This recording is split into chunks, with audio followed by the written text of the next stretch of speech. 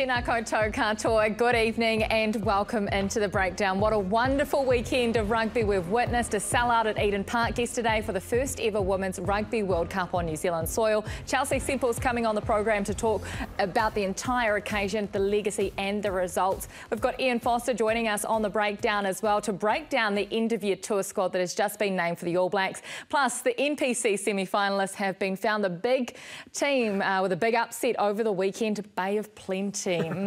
That's right. We've shaken things up on the panel as well. Sir John Kirwan joins us, Joey Wheeler, Isaac Boss. Great to have you all joining us. But first, let's talk about the wonderful occasion at Eden Park yesterday. JK, you were there. How incredible was that? I loved it. I thought it was fantastic. What an atmosphere, a different vibe. And I was talking to someone about it, and it is a little bit of a different vibe and a different game, and I just love it. I think really exciting. I thought it was faster than the men's game, to be fair. Yeah. A lot more rugby. And I just thought it was a great occasion, especially for our wahine toa who started a bit shaky. I was a little bit worried there, sitting there, Joey, thinking, don't spoil the party, girls. Oh, but came right, and so that was good. And we'll talk about that later, I guess. Yeah, I think the occasion maybe got a little bit the better of them at the start, all the emotion. But for me, I was amazed that I actually felt a little bit emotional for them, because looking at our wahine toa and the pride and the passion that they have for that jersey, but playing in front of the biggest crowd of their lives in such an occasion on the world stage, you could see what it meant to them. And for me, that just filled my heart. And I didn't think I'd feel that way, but I loved it. And I loved the game, like you said, JK. It was a real spectacle. The drama of that it didn't go all the Black Ferns' way. You know, I thought, we're going to give these the Wallaroos a hiding, because we have never lost them before. But they came out of the gates, they challenged the haka. All that was just absolutely brilliant. Made the occasion so special. Yeah, loved it. Yeah, that haka though, same. I got emotional during it. You know, or started getting those tingles. It was immense, and the crowd. You're right, JK. It was different. It was kind of fanatical during the game, and I was just going, "This is different than what we see for an All Blacks match or a men's international." And as the game went on, those hits, the speed of the game, it was top quality rugby, and it's showcasing the women's game. I'm looking forward to the rest of the tournament now. It was outstanding. I also just want to say congratulations to you, Aotearoa New Zealand, for filling that stadium as well. More than 40,000 people there at Eden Park yesterday, and boy, did those women deserve it. JK, for you, you've been at Sir Wayne Buck-Shelford's tribute dinner last week. How was that for a legend of the game? It was what was happening, you know, off the camera, just catching up with the boys, and we were talking about it before, just meeting guys that you played with and having a laugh. It really makes me so proud to have played our beautiful game, because it was actually a laugh a minute. And you know, Buck's been an amazing role model for so many, both on and off the field, so it was neat to celebrate that with him, and his whānau were there, and as you know, as you can see from the photos, you know, the Navy of his past. So he had his family, the Navy people, and rugby, and I thought, and you know, his community work with prostate cancer and stuff. So it was just a fun night, Joey. JK, he's regarded as probably one of the toughest All Blacks that's ever put on the jersey. You told a great story off air about you seeing his. We all know about obviously the scrotum incident, but the head getting split open as well right in front of you. I was there, and he just wanted Vaseline for that. Yeah, no, I was there for the scrotum thing, and just about vomited in the bath in the front on a French tour. But this time I was standing next to him, and I was obviously not dirty or anything, Joey. You know, and one of the Australian guys opened up his head. And I saw his brain, and then the blood started pulsating. I'm going, oh, Buck, you know, I might get dirty. But anyway, the doctor rang on, and Buck said, give me some Vaseline. The doc looked at me and said, no, mate, you need to get off the field. That's really serious. And Buck said, give me some Vaseline, Doc. The doc said, no, mate, that's a big cut. You need to get off the field. And Buck said, if you don't give me the Vaseline, Doc, they'll carry you off the field. So Doc pulls out the Vaseline, and Buck whacks it on his cut, and away we went. So, yeah. Brilliant. Yeah, good that is such a good story. Such a good story. Well, the All Blacks end of year tour team with 35 tough, strong men has been named this afternoon. A very interesting looking team. Take a look at this. Not a lot of changes than what we've seen earlier this year, but I suppose the major talking points to come out of this one. Anton Lienert-Brown got through 45 minutes with Waikato today. He has been recalled to the All Blacks. Braden Ennor is back in the mixer as well, not just as injury cover. No Angus Ta'avai Colville, no Patrick Tuipulotu, Damien McKenzie, Brad Weber were another couple that we talked about potentially being back in this team, but we haven't seen it. Bossy, what do you think of this team that's been named? Yeah, look, I think we've seen no bolters, and I don't think we could expect to see any bolters where they've come from this year. They're just starting to get momentum, a new coach coming in, so players are starting to understand the new coach. And as a dress rehearsal, this is not the time to throw guys in the mix to put all the hard work they've done in the last few weeks, or few months, sorry, at risk. So it's just those small steps to keep going ahead. Pretty much what I expected, but it's great to see Anton Lienert-Brown in there, who I thought was tremendous today. In the last couple of weeks, we've spoken about potentially new guys coming in and maybe releasing Roger Tuivasa-Sheck's, the Stephen Petr-Fetters to this New Zealand 15 that will be named tomorrow. Where do you see these guys getting game time, Joey? Well, I think obviously the Japanese test is the obvious one, the first test on their end-of-year tour. But I also think that's nerve-wracking for me as well, because this Japanese team, I know for a fact that they have been preparing themselves all year for this one test match. They've had 2 test matches against France in the lead-up. They've had 2 test matches against Australia A in the last 2 weeks. So they are priming themselves to have a real crack at the All Blacks with the expectation that they're probably going to play maybe their B team, their supposed B team. So they're thinking, this is our one chance to knock over the All Blacks and create a little bit of history for the Japanese. And we know after what they did in the 2019 World Cup, JK, that this Japanese side, they're not a walkover like they used to be. Yeah, I don't care, Joe. Right. Don't care. What if they lose? No, I don't care about Japan. I think that we only have 10 test matches to go, I think. And I've been saying that for a long time. I'm with Isaac. So results don't matter on this? Well, they do, but if the players get out there and lose against Japan, then they You won't care, you won't be saying... No, I'll really care, but it's those players. For example, Hoskins Sotutu, I think, is an outstanding young talent, going to be around for a long, long time. What do we want to see from Hoskins? We want to see him go to the well a whole lot more, right? Yeah. Played really good against Australia, but probably got a bit tired towards the end. He needs to play against Japan, and he needs to go exceptionally well. Yep.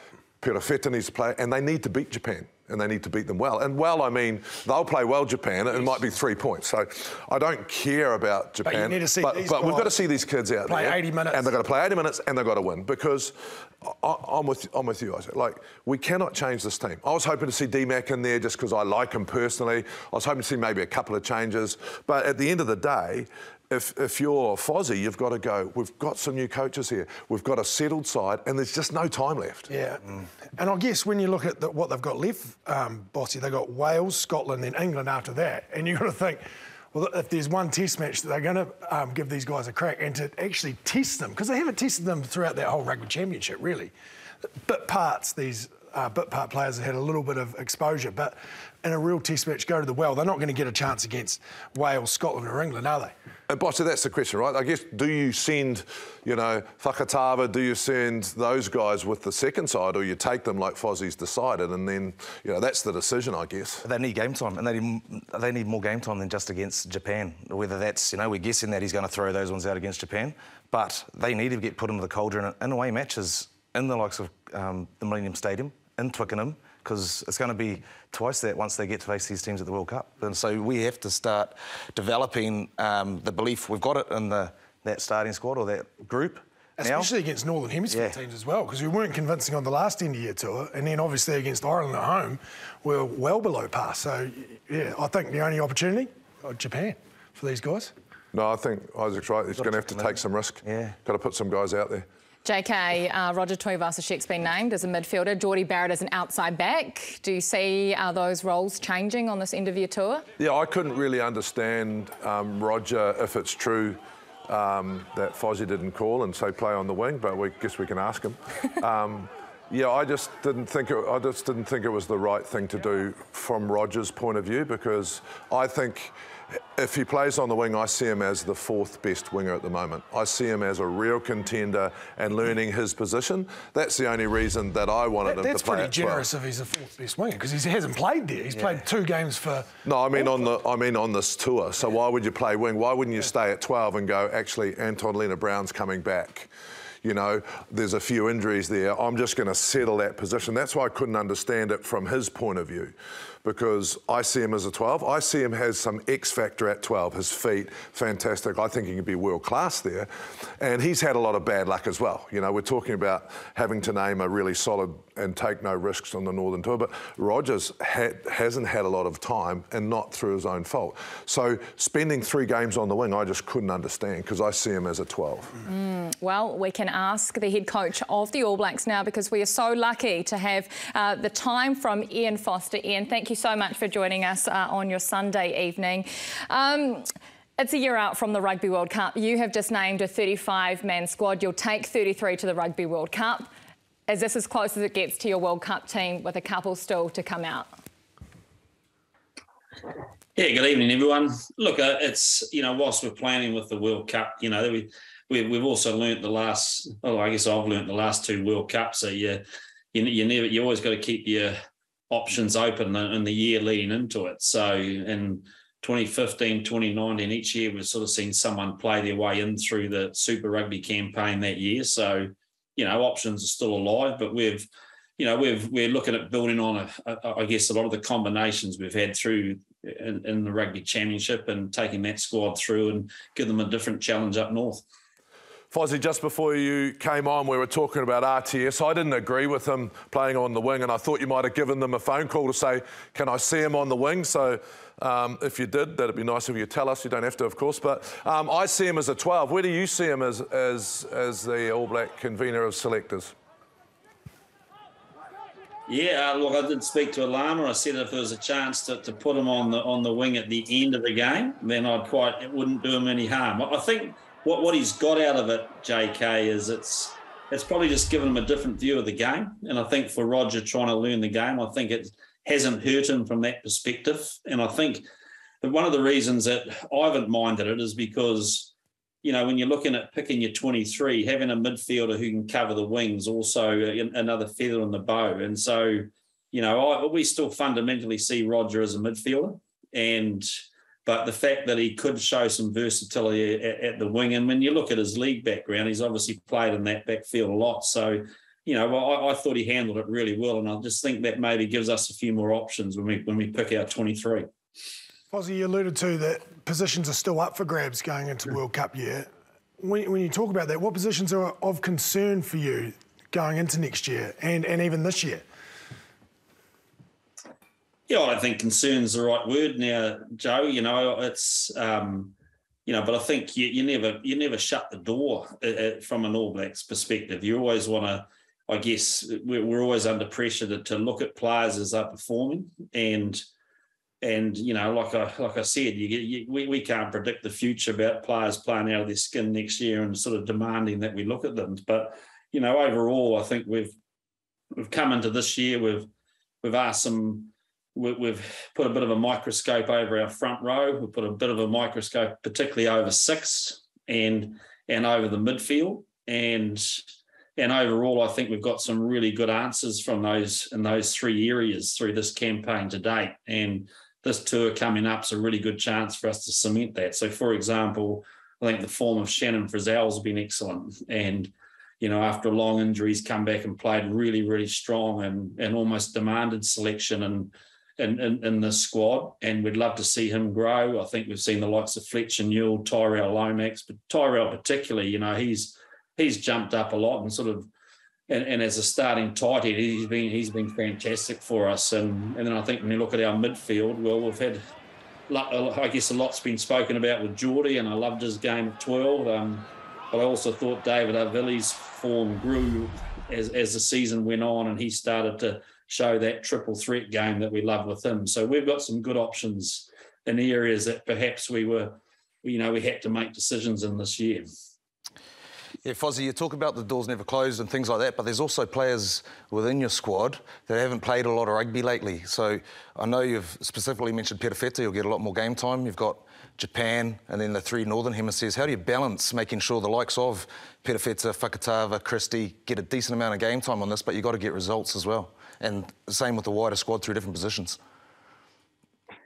Yeah, great question, Isaac. And it's never easy, that part of it. And, part of being in a team is you don't always get the opportunities, for everyone. But look, certainly Stephen we think he's grown immensely through the last 4 or 5 months. We've loved the way he's gone about his work, and the fact that he hasn't really got an opportunity was probably not a lot to do with him, but maybe some of those early results put us under pressure, to keep the combinations growing. So, I think you'll see his name pop up in the next test, and then we'll certainly be trying to give him another opportunity on tour. But, he's had 2 or 3 games back for Taranaki during the Rugby Championship, and that's been good for him. It's kept him in tune. But he's a player with a big future. And clearly, that was a selection, and, like Damian McKenzie was another one in that position that was, we were looking at hard. We've got a lot of faith in Damian as well, but we really feel like we owe Stephen an opportunity to show what he's learned. And when we name that All Black 15, I guess it's a chance for Damian to come back in and actually to show his form in that team. Fozzie, are you going to be sending some of the players that might not get a couple of games back to the other side to play on the Thursday night, or do you want to keep your group together? Yeah, look, we're going to keep a large part of our group together, but there is a bit of a plan for some players we might drop a couple of players potentially back. Like after we play Japan, we head up. There's a couple of guys at this stage we might drop into the All Black 15 team to play against Ireland, and then they might come back to us, and then there might be 1 or 2 more that go back into the Barbarians team. So, there might be a case for us to put a couple in each of those games. The All Black 15's got a squad of 28, and we also want, that 28 to have a good opportunity. So it's balancing that. But yeah, JK, we will be doing a little bit of that as the tour goes on. Fozzie, your first game on tour is obviously against Japan. They're a team that's on the up, obviously, and performed really well at the last World Cup. What's your policy in terms of your selection? What are you looking to do? Are you looking to select your A team, or are you looking to select your A- team, or your B+ team, mate? What's your approach to this game? Well, look, we want to pick the strongest team we can, but we've got 4 tests in a row.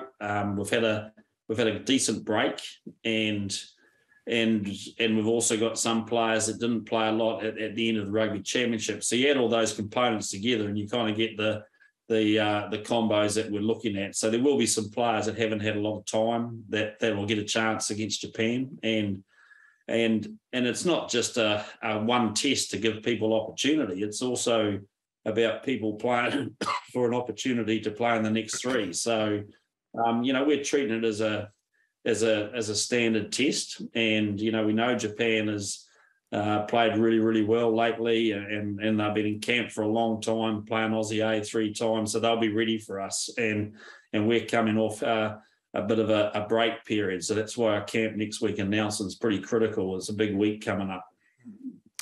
Yeah, Fozzie, just lastly, there's a few boys not available because of injury. Angus Tavell did miss out, and he's not mentioned as being injured. I know he's had a few head knocks and a couple of neck injuries and stuff, especially on Friday night. Is there a factor in a few players like Angus that they need a little bit of a rest to get a few things right? Yeah, it could be, Isaac. Angus, I'm giving you guys a bit of a heads up, but I've already told you about Damian. So Angus will be in the AB 15 team, and spoken to him today, and him and his family they're just taking things quiet now as he gathers information. He's in a good place, but so he will get named because we think he's a guy banging on our door, obviously, and it's a chance to have an experienced tight head up there, give him an opportunity. But if he's not right, then he definitely won't tour. And so we'll work together with Angus on making that sort of decision, because it really has to be one that the player leads that decision. And if he feels it's right to stay behind, then we're 100% behind that. Ian, thank you so much for your time. We appreciate you coming on the program. My pleasure. Thank you. Thank you. Thanks, Fozzie. Fozzie. Great insights, great honesty from the man as well. So much to dissect and discuss when it comes to that interview. Where do we start? Damian McKenzie first and foremost. He will be named in the New Zealand A team or New Zealand 15 tomorrow, one of 28 players. Is he suffering from this second-year Japanese syndrome people talk about, JK? Well, no, you leave your All Black jersey to someone else and they're going to take it. So you take that risk when you go to Japan on your financial sabbatical, I call them. And he's come back and, you know, Stephen's taken his opportunity. And so when you're in front of the coach every day and you're improving and the coach tells you to do something, you go and work hard on it. I personally like Damian because I think he gives us something different off the bench. Now, he will hate me saying that because all of us as players don't want to be bench players, but I think we missed him at the last World Cup because he's really special late in the game. He's got that X factor. He can break down a defence. So that's why I love him so much. I think it'd be amazing. But if you're thinking about a solid 10 and a solid 15, then you're probably going, well, if Stephen's improving, that's what they're thinking about. Yeah, and I agree. And I think this NPC has been good for him to get that time. But you watch how he plays for Waikato compared to what he would probably do in the All Blacks. He's leading that ship, so to speak. So he's playing a different type of role. Maybe this All Black 15, now we know he's in it, he's probably going to play that leadership role in that group as well. So it's a chance for him to keep growing as a leader. He's already a leader. But more importantly, it just gives him, maybe with better guys around him, other influence as well, to actually just worry about his own game and not everyone else. Fozzie finally answered the question. He did tell Alama he would like to see Roger Tuivasa-Sheck on the wing. He was honest about that. Yeah, and that's interesting for me, JK, because, you know, he only played a few games for the Blues at second five, and that's where we've seen him. But then to get thrown such late doors into the wing position, he said, you know, he can adjust to that because of his NRL background. But I found that interesting. I would have liked to have seen him get more time in the saddle because he hasn't had a lot of time in the saddle at 12. I think he said, I'll have to have a talk to Lama because I think he did say to Lama, 10 minutes, mate, at the end of the game. Yeah, Lama not listening to the All him. Black coach, mate. Yeah. Bloody hell, what's going on, son? Like he said, 10 minutes, not the whole game. But no, I actually think... I would love to see how... No, I think it makes sense, though, Joey. The thing I liked about the response is, I get that. OK, so they're probably going to pick him on more benches in the UK than anyone else because he can cover wing. Yeah. I mean, like Fozzie said, ideally it would have been nice to see him, you know, play 40 or 50 minutes and then go out onto the wing. But and you look at it too, he's coming back to an Auckland team that's probably quite settled. So, you know, you've got to take into consideration their combinations and their campaign where he might say to them, look, we want to give him time on the field anywhere. Like when you're a kid, just get me on the pitch, you know? So I think there's an element of that as well. Saying that, I'd like to see him get dropped back into the AB's 15 a little bit too to get some more game time at 12. But the opportunity is there, right? Yeah. He said that players will be switching in between two games. Perfect guy to do that, I think. No, I don't think he'll do that with RTS. No way. No, I just don't think he will. What are the players that could switch? I think because he's now played on the wing, I think we'll be seeing him a lot on the bench, and he'll be hoping to, by the end of the tour, to give him a total of 80 minutes. You put him in the Nuku basket, and Leicester's played a hell of a lot more at centre than what Roger has, and he's played a hell of a lot more on the wing. So those two then become competition for that spot, right? And at the moment, you've got to say Leicester is the form player if they're going to go down that angle. Yeah, I get that, Joey. I get that, Joey. But when you look at the selection and the not sending these players already with that other side, they've made their decision. They really like the players that are in front of them, and they're going to give them every opportunity. So that's what I'm saying. I'm saying at the end of it, we know, I reckon we know more about Whānuku than we do about Roger. So I think at the end of this tour, if Fozzie and the selection group can go, we played 4 test matches, he ended up getting 80 minutes, and boy, he was good. You know, because he's going to be the one they're going to have to make some hard calls on next year. Yes. I mean, if there's 32 going to the World Cup, there's 4 or 5 positions where it's going to be some big calls. So that's why the second 15 and also this tour is fundamental. That's why that Japanese game's so big. Yeah. Well, I wanted to pick up on something you just said. They've found their players that they like, 35 players. How do you break into this team a year out from the World Cup when you have to drop players from this team and there's more coming back? Your Ethan Blackadders, your Joe Moody's. There's still more players to come back into this team, potentially. Yeah, there's 5 or 6 not considered due to injury. There's a couple that are just not on form, and these already mentioned will be down in this All Black 15. But if you look at that, there's 16 backs there. They'll take 13 probably backs, maybe 14, sorry, and the rest will be forwards, just the way they cover it. So all of a sudden, there is room to move, you know. 1 or 2 of those might be injured. In any year, there's probably about a 10% injury rate. It is so good Kirsty. It is the best thing ever. I've been a little bit older on an All Black tour and the young fellas are coming.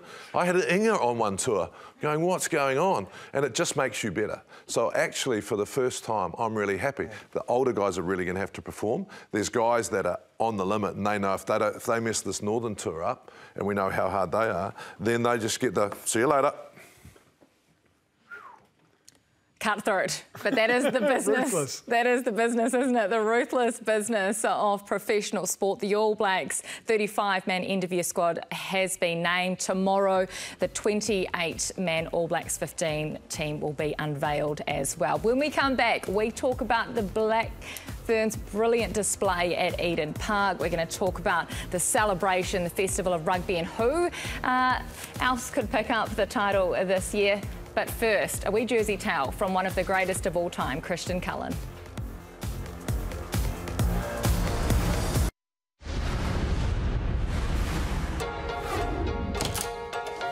G'day guys, it's my turn for a jersey towel, so let's go see if we can find some. Okay, this is laundry, so I think they're in here somewhere. Oh, I've got a couple of bags full of jerseys there, so let's go have a chat. Springboks, no. Oh, the Wallabies one. We don't want to talk about that one. That's John Eales last-minute penalty kick. Craig Dowd, you remember? We don't want that one. New Zealand Sevens, 1996, Hong Kong. Here's Cullen into space, and away he goes. So I went to Hong Kong 95. I played the first game, scored the first try, and then sat out on the bench and watched every other game. And we won that year, and I don't know, it just didn't sit well with me, you know, sitting on the bench. You didn't feel like, you know, we won Hong Kong that year, but it just didn't feel right. So I went home back to, I was living in Manawatu at the time, hired a trainer, and just worked really hard through that year. And then 96 come round, and obviously knew the Sevens was coming up, and got, you know, 18 tries through the tournament. I would love to have the old new jerseys and have a GPS on the old back end to see how much miles I covered, but I was pretty tired by the end of it. Sitting there playing with guys like Jonah especially was pretty special. You scored a lot of tries, but you're also famous for one that a lot of people think that you scored, but you actually set it up. You ran the length of the field. Talk us through that. We were just under the pump. I think we had a scrum on our own, sort of 5 metres out from our own line, and just threw the ball across the face. I don't know, you just put your head down and try and find a bit of space, and managed to sort of get out between the middle of the post and gave it to the other big Fijian on our side, and he ran away 50 metres to score. So yeah, I mean that's my favourite try that I never scored. That is a touch of absolute genius. Got great balance, hasn't he? I was just in the right place at the right time. Marshall once again. Bunch with a lovely little dummy. Zinzan Brooker trying for Cullen. Yeah, I think there's a bit of not a hangover, but I guess a thing coming off the 95 World Cup. No, I guess a bit of payback going back over there, and you know, you knew it was going to be a tough tour and a tough series. Just back then it was hard to win over there. It was really, really hard, and we knew we had 4 tests and you sort of had to win.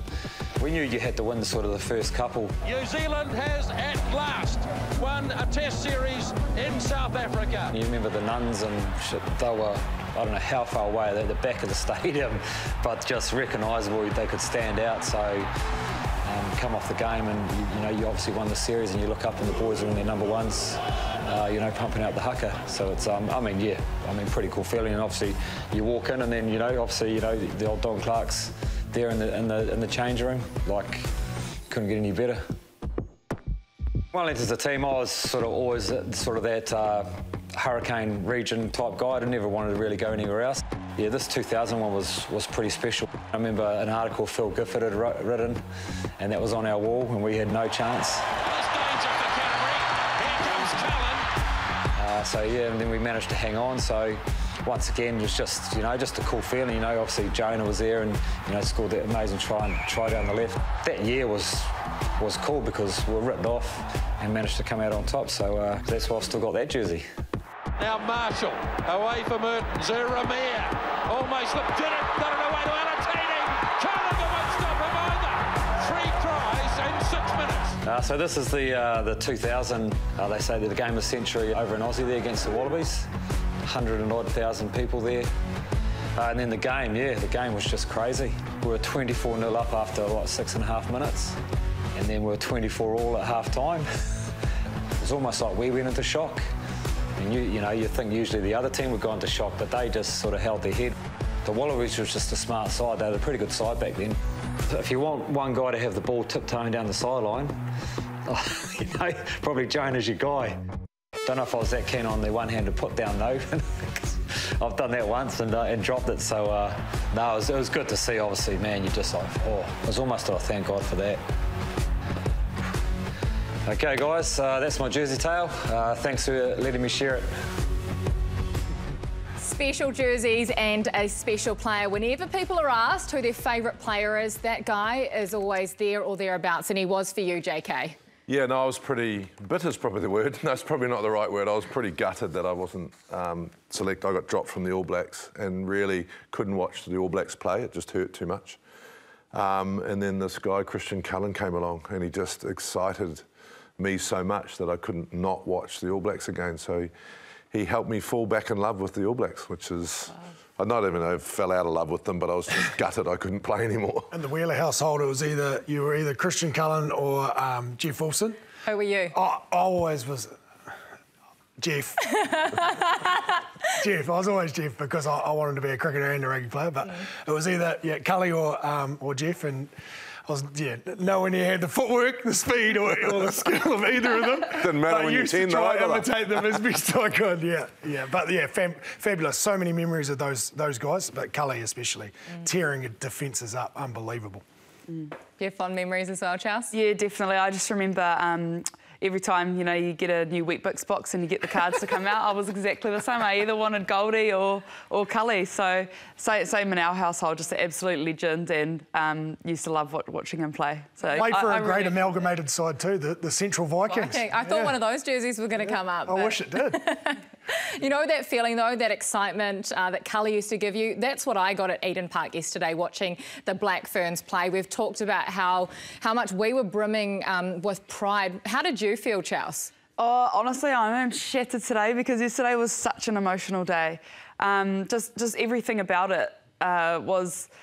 There were so many firsts for us as women's rugby players. I mean, obviously the first time having a home World Cup, the first time selling that many tickets to Eden Park. I mean, my whole career, that has been an absolute dream to see that happen for our women's game. And so many people you come across and you say that will never happen. And I've played games for the Black Ferns at Eden Park where there's just people scattered. The crowd's not great. The marketing hasn't been done good enough, in my opinion. And the crowds haven't been good enough. So to be there last night and to see our ladies run out at a home World Cup, to lay down the challenge with that haka that they did is just absolutely spine-tingling. To have Rita Ora play, the whole day was just an absolute vibe. And you mentioned it, JK. It was like a festival type feeling. There were families out. There were just so many different types of people and crowds coming out to watch the best woman in the world play rugby. So just seeing that, there's a lot of emotions, a lot of pride, and yeah, I can't really explain it. Was the first 20 minutes then just because of that? Or is it the combination between 7 errors in the first 20 minutes, but it was because they're still trying to find their style, or do you think it was just, gee, I've got to get through the haka, look at all this crowd, and just probably lost their way a bit? I think there's a few different factors that contributed to that. I think in this team there's 7 players that have played at a World Cup before, so it's not a hugely experienced team. We've never played against a crowd anywhere near that size. Obviously, the pressures of a home World Cup, we've talked about it a lot, about being able to absorb that pressure and walk towards it. But doing it is a completely different story. So, yeah, look, I think the girls in the first 20 minutes obviously were probably a little bit shell-shocked and they weren't used to the noise. Australia, that's the best I've ever seen them play. The Wallaroos came out and they were ready for it, and you saw that the way they advanced towards the haka and they accepted that challenge. So, yeah, it took us 20 minutes to settle into it, and being down 19-0, I think in the crunch time of the tournament, that's not a bad thing for us because we had our backs up against the wall. We really had to feel that pressure to come back and score 41 unanswered points. Obviously, Smithy gave them a pretty big rack up at halftime, I imagine. I've been a part of a couple of those. So, yeah, for them to come out and do that, I think that's going to go a long way, the business end of the tournament, to know that when they are up against the wall, they've got the calmness and the ability to come back and get back out on top. They were down by so much, but one thing I did notice about their game last night, that they don't kick a lot out of hand. Is that the plan going into this? Because against those better teams, the Englands, the Frances, is the territory battle and playing down the right end of the field, that's going to be pivotal, right? Yeah, it is, and we've done a lot of work on our kicking strategy. We've had Dan Carter come in a lot to work with us, which has been really good. And there's a few different plans. I mean, if you know Wayne Smith, and he's one of the greatest coaches in the world, there's not just a plan A, there's a plan B and a plan C. So I think he'll be kind of adapting our game plan depending on who we're playing. To win the kicking battle against the England and French team is going to be tough. They do have a better kicking game, and they have for years. They're just better kickers out of hand. They get more distance, and you would have seen that in the England and French game yesterday. So to get into a kicking battle with these teams straight out of hand off first phase, and that is going to be tough.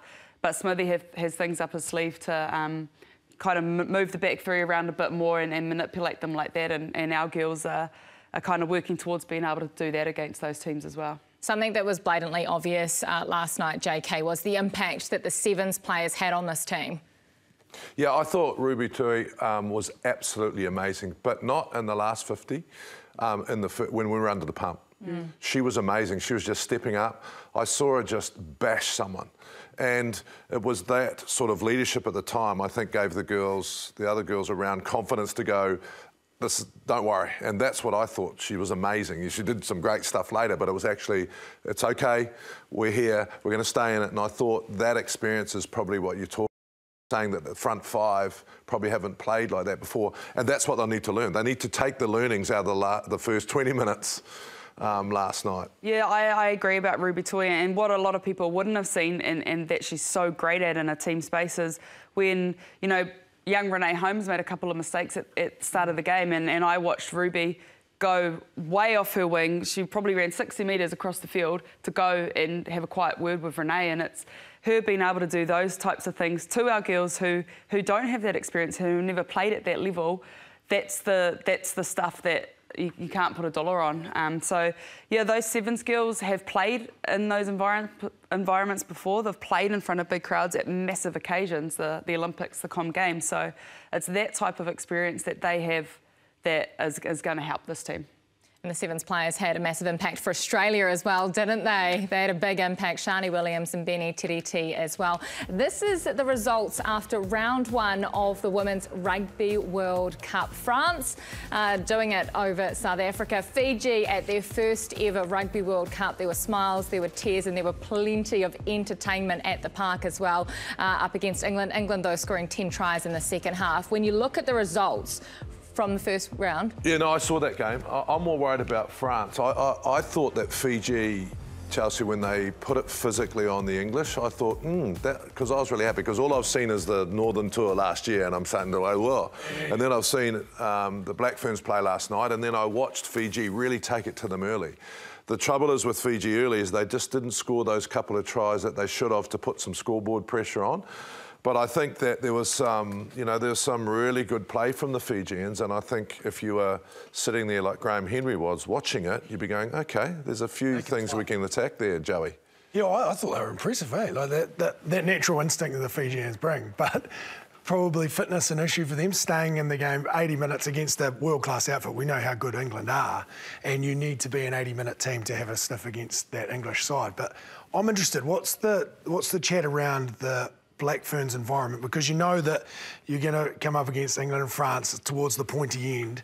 What are you thinking on review from previous matches? Where are they weak and where can the Black Ferns exploit them and hopefully at home get the chocolates? Yeah, I think JK nailed one of the things on the head, and that's when the Black Ferns beat England at the last World Cup and again in 2018 and 2019, when we beat England, we were way more physical than them. We could beat them up, and a lot of that was down to how ruthless our tight five were. Yeah. Just hitting rucks, hitting players, putting them backwards. So I think for us, seeing Fiji do that to England, and that's, that scoreline doesn't reflect that game to me, because, man, Fiji took it to England up front, and when they did it, particularly in the first half when fitness wasn't an issue, that's when they'd get game against them. So, you know, the likes of Graham Henry and Smith, they'll be watching those games, and I think they'll be in the ears of our type 5 and our players that have the ability to do that. We'll be down in the dojo doing more of that type of work. England can be quite robotic. They're very structured. So put them on the back foot, get them going backwards, make them have to play a bit more unstructured, and that's how we'll beat them. Right. They play France. England and France come up against each other in pool play this weekend coming. It's the pool of death. It's a crazy pool, isn't it? Pool C at the Women's Rugby World Cup. But how do you see that one playing out? Would it be an upset if France beat England? To me, it's really strange. France never look that strong to me until they play either the Black Ferns or England. They just go up and up. Save the best. Familiar? Sound familiar? So, I mean, it's going to be a battle, and I think the thing for our girls is we can't get too caught up in watching that this early on, because we've still got our own games. So they leave that to Ted and Smithy and that to do that work and review those games later on. But this weekend, I can't believe we get a game this good so early on. Very tasty. I hope it's Bastille Day. Yeah. France have beaten me twice on Bastille Day, and they get all... So just tell them it's Bastille Day. Roosters running around everywhere. One round down, 5 more weeks before the finals. Do the Black Ferns change anything? Do they keep it consistent from here? To me, I think they're going to keep it quite consistent. We've shown quite a lot of consistency all the way through. There'll be some girls that get around. There's a few girls coming back from injury as well. Really looking forward to seeing Kennedy Simon back out there. She's worked so hard to be at this World Cup and as a co-captain. So there's her and Alana Bremner to come back. But there's also the one that I just don't know what's going to happen there. Aisha Leti-Anga still has to come back from injury. Where does she fit it? See, she's been the best player in the world to me this year, but when you've got Ruby and Portia Woodman there, that's an absolute headache, isn't it? But what a luxury. Those great problems. How lucky. That's why they got the professor in there to make those tough decisions. I know. We can't wait. Chelsea, thank you so much for coming in. Thank you for your time. And we'll see you every week because you're going to be here giving us Rugby World Cup updates. Can't wait. Look forward to it. Well, time now for trivia before we head to a quick break. Putting these guys to the test. Your question for this week, who won the first NPC? Who won the first ever National Provincial Championship? Is that the 1923 one? 1976. A little bit later, 1976 was the year. Do you know? Have a little think about it, and we'll bring you the answer right after this.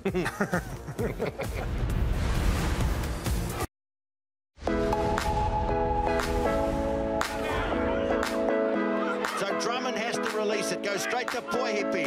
Cut out pass. Here's Fihaki up from fullback again. Low pass. Beautifully picked up by Bridge. Muthilai coming across to make the tackle. Almost got the turnover, Northland, but Canterbury are in. Hold it there.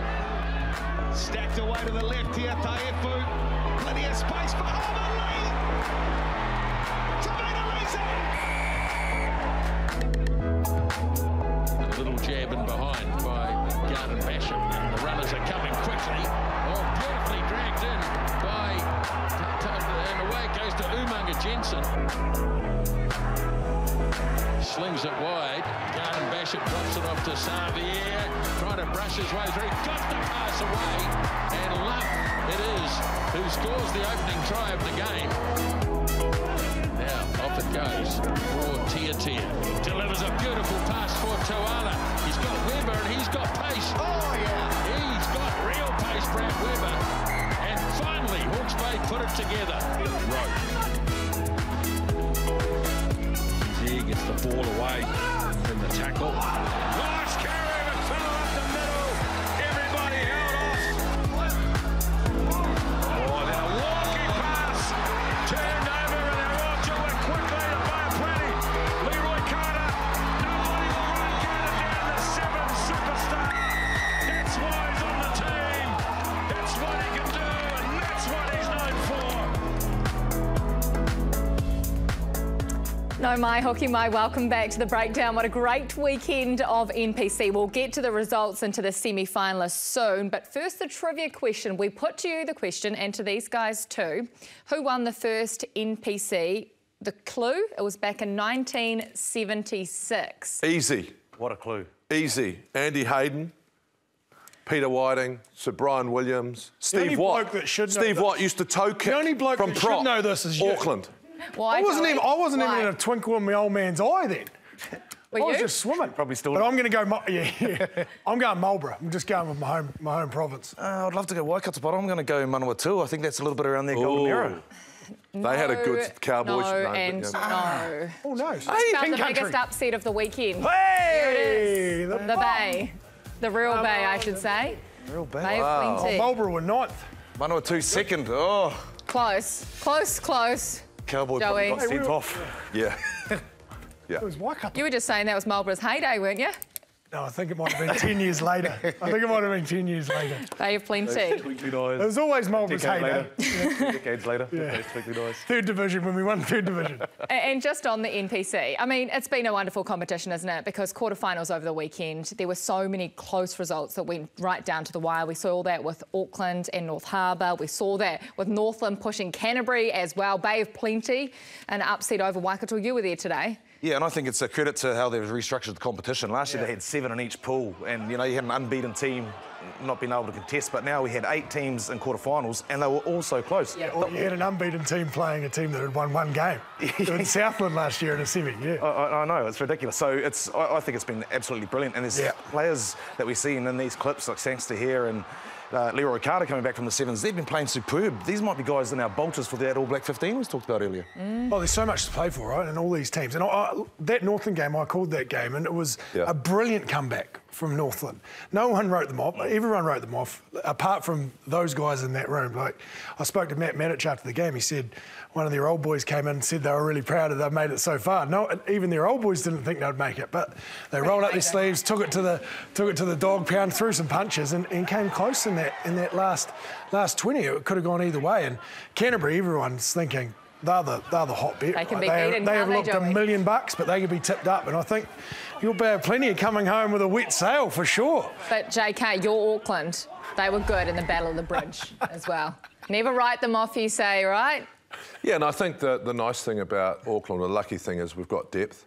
I think when Bryn got dinged, sort of changed the game a wee bit.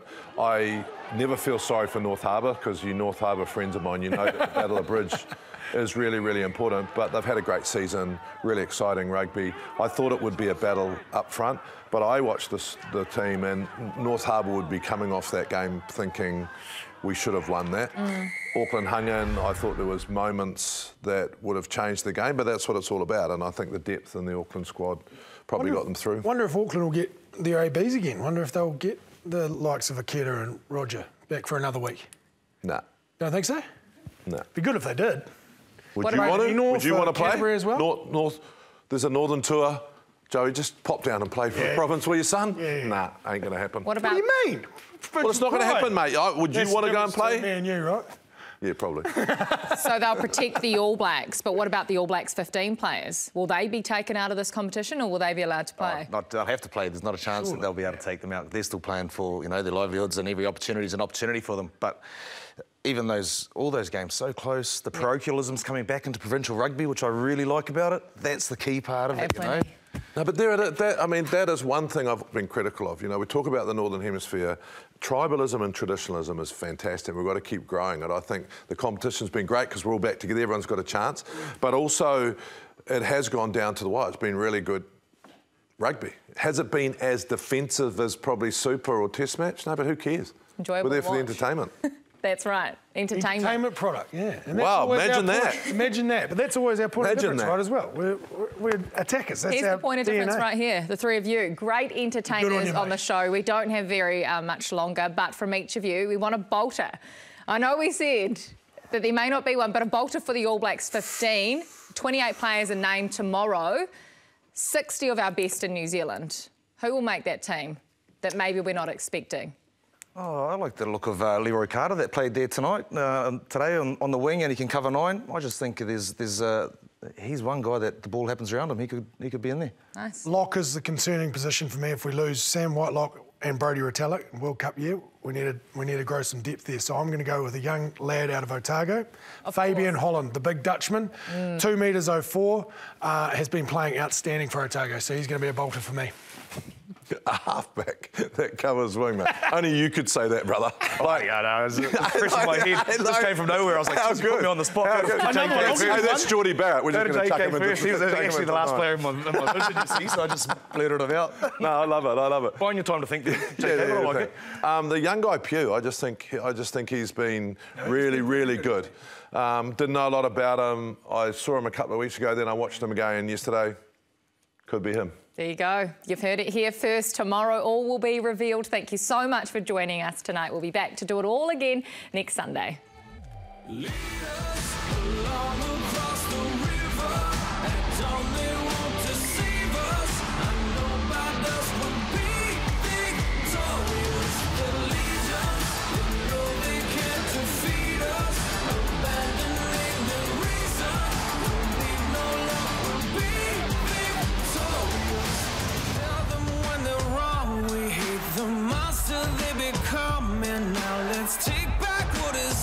Tonight can't hide these cuts and scars. Whoa.